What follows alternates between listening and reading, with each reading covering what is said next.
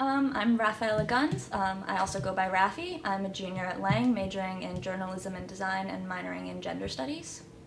I'm Thomas Blakely. I'm a sophomore at Lang, and I'm double majoring in literary studies and culture and media. I'm Anna Miliak. I'm a freshman at Lang. I am a journalism and design major with a minor in literature. I'm Adriana Fahimas. I'm at Lang. I don't have a major yet. I'm a freshman. Yeah. Hi, I'm Petra Zahara-Gerard. I am a sophomore at Lang. I study politics and global studies, and I'm the editor-in-chief of the Antithesis. The Antithesis is an online publication started by me, mostly just reporting on social justice happening here at the New School, but also we report on stories happening throughout the city, even stories nationwide. But the whole purpose of this paper is to have an open forum of discussion for students to talk about anything that really matters to them. That's really the central theme of the entire paper. In a way, we also serve as a supplement to the already pre-established news voices at the school, in that we don't just voice what is happening within the school, but also outside, and we make sure that the school itself is aware of socially motivated movements and subjects. We are a semi-political paper, I think, just by nature about what we talk about. I think something that's great about the Antithesis is there's no sort of limits on what you can or can't write or can or can't say. There's not an editor being like, oh, cut this whole thing or reword this whole thing, or you can't write about that because that's not relevant to our specific audience or this specific time frame or whatever. It's kind of just not like a free-for-all, but just it's just an open sort of thing. We peer edit each other's stuff, but it's mostly small edits. We're not changing each other's voices drastically or anything like that. So, and that's was always the main goal of the paper. That's always what I wanted. I just wanted, as much as I wanted to write about everything that I was pissed off about, I really knew there are so many other people that are just as upset as I am about this stuff, and rather they articulate better. Probably you guys articulate things way better than I can for sure. I get angry way too fast. So I think that's also just. I personally started it because I felt as though there were so many wonderful things happening at the school that don't get recognized, or sometimes students never even hear about at all, and that also accounts for many issues happening throughout our community. And it really made me super upset as a student because I want to know about what's happening at our school. I want to know these are the kind of things that people are talking about, these are what other people think. So I just really wanted to have some kind of open forum for students to talk about what mattered to them and to feel as though nothing was restricting them from saying what they wanted to say. I originally started off the Antithesis as a calendar. I was okay, we're gonna have all the events listed that are happening on these days, but I remember I called my mom super angrily on the phone saying but I really want to do something more. She's just start a newspaper, let people write what they want, let them send it to you in an email, and it'll be perfect. I was that's a good idea. So I have to thank my mom for that one. But mostly just because I felt as though there was this huge gap here at the school that needed to be filled, and I thought my little paper could try and help in that kind of way. Also, I think that contributes to the fact that, firstly, we're all full-time students, we're super busy, we can't keep track of everything that's going on, so that's also one reason why we don't know what's happening, but also because there just hasn't been some kind of medium of communication whatsoever to talk about these issues. So typically when we hear about something oh, this is happening, we had no idea. So I think that's also one reason why it's important to have even a small paper like ours to just contribute to the conversation and get the people talking about what's happening here at our school. My article was about The Last Ship, which was a show on Broadway that closed in January, and it had themes, it was one of the first, it was the first Broadway show to spout Marxist theory and discuss these themes in an industry where socially motivated shows aren't usually heard. I wrote an op-ed critique of Emma Watson's He for She speech at the United Nations last year. I just thought it was problematic in many ways, and I found that most of the responses to her speech were were cast in a really positive light, but I wanted to highlight the issues that came up.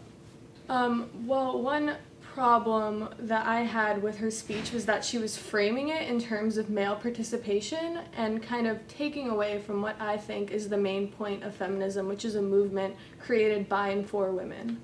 So I didn't like that she was kind of not necessarily opening it up to men, but the fact that like she was using language to imply that it was for them. Or the first article I wrote was about this trending hashtag, which was no hymen, no diamond, that I saw emerging, and as a feminist, like, I thought it was horrendous. So I wrote an article pretty much just kind of like shutting that down and talking about like why it's bullshit. Rappy shuts things down. And the second one I wrote was about conversion therapy amongst LGBTQIA youth in light of Lila Alcorn's suicide in December. And I reached out on forums like Reddit and Yahoo Answers to find people to talk to who have experienced conversion therapy, and I used their voices in my piece to highlight how problematic it is. I've mostly written about social issues in the arts. I critiqued Phantom of the Opera for being misogynistic. I wrote about capitalism and Mad Men, and I wrote a piece about urban isolation. The first piece I did for the Antithesis was American Sniper. Yes, I wrote a critique That was of so American good. Sniper. Yeah, it was. I just had so many issues with the movie, even before I watched it, and then I watched it to write the article, and I had even more issues with it. So yeah, and then the second, I used the like alleged relationship between Kylie Jenner and Tyga to talk about patriarchy in relationships and how normalized it's become for older men to sort of recruit and like groom young women to be in relationships with them, and what that means, especially for girls of color. So yeah. And the second article I wrote was a critique of meninism, which is a Twitter trend where guys will basically just complain about how they think they're less privileged in society than women are, and like just pick fights with feminists on the internet. After that, I wrote another op-ed about the Salvation Army's anti-domestic abuse PSA using the dress, and how, again, I thought that was problematic and insensitive to victims of domestic violence. And the latest article I wrote was a critique of the new school's rebranding and highlighting the problems with that. Yeah, so that's mostly like a lot of the articles that all these wonderful people have written. Some other pieces that I'm trying to think of. There have been so many articles. Another writer that we have here, Joe Giacomo, he wrote this piece about how community spaces are being closed down, like performing arts spaces, and they're due to gentrification. And that was like a really beautiful piece. I thought it was a really nice article to open up with for the paper. It was in our first edition. Also, we had another piece written by one of our other reporters, Marco, about how not to be a voluntarist, and he sort of talked about how all these very privileged kids from these very rich neighborhoods would go to rather unprivileged countries and sort of like take advantage of their chance of trying to help people, and mostly use it to take like selfies with these kids and not really care about what's happening. So I think like what I find so unique about this paper is the fact that I don't tell the writers what to do at all. I don't say, hey, this is a topic, this is an idea. I let them, we all sit in a round table, and I go around and say, hey, what is bothering you? Like, what do you want to talk about? What do you want to write an article about? And sometimes they write even 2 articles, and it's fantastic. But I think by having that element, it just gives the writer a lot of freedom to express things that really matter to them. And I feel that's really important. It's a central theme of this paper. I know for me, like, I keep a note in my phone of just like topics and ideas that I want to look into more and think about. Like for the upcoming issue, I did sort of a social experiment on OkCupid where I made a fake account as a girl and started messaging guys in like overtly sexual ways, the way that they message women, to see how they would react. So I don't know, just things like that sort of pop into my mind as interesting. I make note of and then sort of research or flesh out later, like when the time comes to pitch and write the article. For the most part, I just try to keep in mind ideas, keep a mental note, and try to develop the thesis throughout the period before it's due.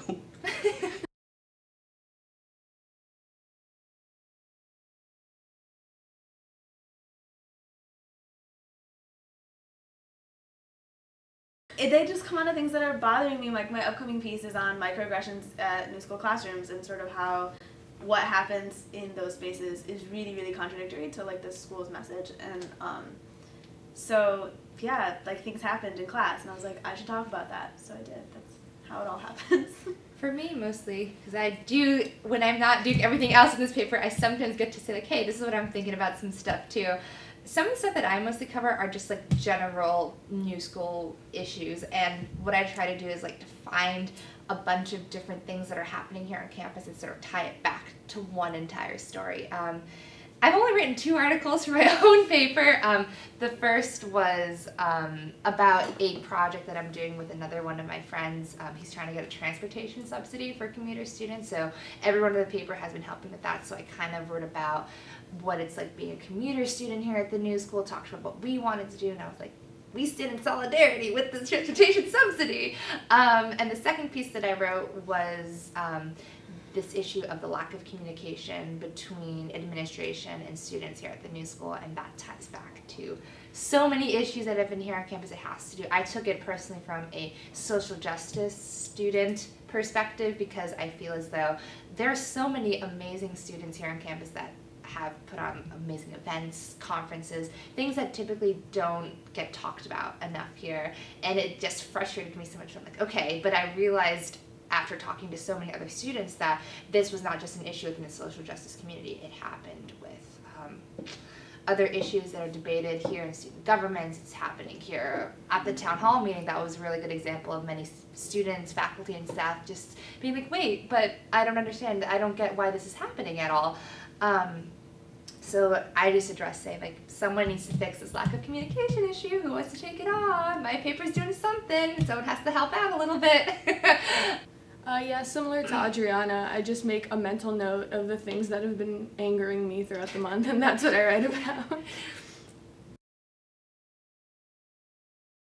Always been political, I think. I don't know, I was raised in a sort of like politically conscious way. Thanks, Mom. She went to graduate school here, so maybe that's why. Oh, but yeah, and then I think what has happened since coming here is sort of understanding more about power dynamics and like political stuff within an institution and within an academic institution. But I think overall, in general, I've always been this way. For me, I actually haven't. I actually had my like feminist awakening around this time last year. I started taking my first gender studies course, and then there was that whole Elliot Rodgers shooting, and it started to become like really apparent to me, like all these injustices that, you know, specifically women around the world are facing. So I've started to become like really active in feminist communities online, and I love writing about like feminist topics for this paper. So I actually grew up in the Deep South, where everyone was incredibly conservative, and I was always a lot more open-minded and left-leaning than most people, but not nearly as much as I am now. And I knew that I knew that I needed to get the hell out of there. So when I did, and I came here, I started thinking more for myself, and like becoming more sure of my own opinions, and yeah. I've always been very political because politics has been like a central theme of my life. I am a politics major too, so that's besides the point though. I'm a second-generation immigrant child. My parents are not from here, so politics was always like the central most conversation at our dinner table. We were always talking about what was going on. I always remember after dinner, my parents would like put on the news. They would let us flip through the channels and like figure out what was going on. I remember watching the 2004 presidential debates and holding up a Kerry sign because I was like, vote for Kerry. I'm like, yeah, Mom, we'll vote for Kerry. I don't know if that like reflects my views now, but yeah, I've always grown up in like an extraordinarily political environment, but I really didn't have a deep understanding of everything till I really came to the school. I really didn't get involved in the community till fall of last year, so I'm still new to this whole community and still realizing all of like the things that happen here, how it functions, but within this time, and especially I think by having this paper and having everyone write these articles, it's been really beneficial to me. I don't know, maybe same for you guys. Like, everyone talks about all these different issues. Like, hey, I didn't know about this. Like, this was an issue. I didn't know that this was happening. And so I think by coming here, it's sort of just like opened up my mind to think in a lot of different ways, because now I feel like I have a better understanding. So when someone talks about something, I'm like, yeah, I know exactly what you're talking about. It's such a good feeling. But definitely ever since I came here, like, my political understanding has been insane. Yeah, exactly. For the past couple years, I've been broadly aware of social inequalities in the world, but since coming here, I've been able to more deeply analyze them and be aware of the ways that these power dynamics manifest themselves in day-to-day interactions, rather than just like in larger structures. I think it's like a mix of both. Yeah. I think it's definitely the kind of like progressive nature of the school, because, you know, it's not like a typical university where there's a professor and like 100 students and we're just like taking notes. Like, we actually, you know, sit around a table and like discuss our views, and, you know, you get to hear the views of people from all different backgrounds, and I feel like that has more of an impact than just like scrawling notes and like reading a textbook. So it definitely helps you kind of think for yourself and form your own like opinions and beliefs. To go off of that, like, in a way, the new school, you have to know what you want in order to come here. Like, it's not as well known as, say, NYU or something. It's not one of those lump schools, if you know what I mean. No, It's I know not what one you're of those talking huge schools that everyone applies to. You have to know, especially Lang, because Oh, no yeah. one has heard of Lang. At So all. you have to know specifically like what size of school, what mentality you want in order to go here. So when you get here, it's like, in one way it's like-minded people, but in another, if you did grow up in a different kind of environment, like I did, it helps you get outside of that small-minded perspective and grow as an individual. And in another, if you did come from a place that has a similar mentality, it's like you've found home. Yeah. Yeah, I think a lot of coming from high school to here, I'm a freshman, so like there's definitely, I mean, how the curriculum, the classes are taught is definitely through a very specific lens. I think in most instances, or they at least try, and so I think it by nature is political in that way. And I mean, I think just the history of the school and all, like, from how it was founded and then all the stuff that's happened since then in the students' critique of the school makes it pretty inherently political. Like, Oh, well, like, I don't know, I kind of have an interesting story. I kind of like fell into this school really serendipitously.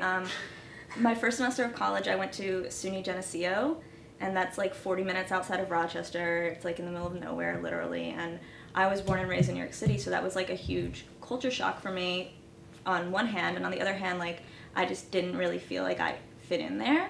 Like, I was doing fine academically, but like, I just, like, Netflix was my best friend the whole time I was there. Like, I didn't really go to any parties or anything like that. So I was like miserable there, and I wanted to transfer, and I was originally gonna look to go to like Hunter or Baruch or something, and I figured, okay, maybe I'll take a semester off and just take like 1 or 2 classes at the new school. And this was literally like November, December, like right at the end of the semester, and the new school was like, oh hey, like, we're still accepting applications. So I was like, okay, I'll apply, and then they were just like, yeah, we're accepting you, and here's some like scholarships, and come here. And so I was like, oh, like, that's really cool, because like originally when I was looking at colleges, like, I was like, I don't want to be in New York City, like, I want to go away, I want to like experience something different. But it's weird how like I've actually found this place that I feel like I belong, and it's not where I, you know, expected it to be. And I love it. Like, I love how this happened, because I feel like I've really sort of blossomed and evolved from where I was like just a couple years ago by coming here. And I loved the fact that you could take what classes that you want and like almost build your curriculum around that. And I love the writing program. And when I got here, I was like, writing, yeah. And I was like, oh my god, the film program is good too. So I was like, okay, I'll look into that. And then I was like, It's like a bunch of yes. yes. Like, which one do I choose? Double major. Yeah.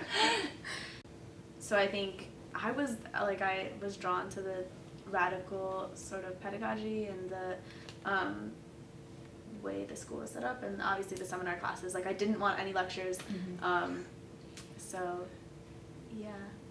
Then I was like, okay, I'll go to the new school, I'll take a tour, and I I actually had a really awesome tour guide. And I was like, wow, I didn't expect the school to be the way it was, like the way I saw it on the website, the way that I was told about it, it's completely different. I felt like I kind of found my people and I started to belong. Yeah, I was like, wait, I found home. This is like, the school felt as though, like, I felt as though the school, like, completely embraced, like, what I wanted to do.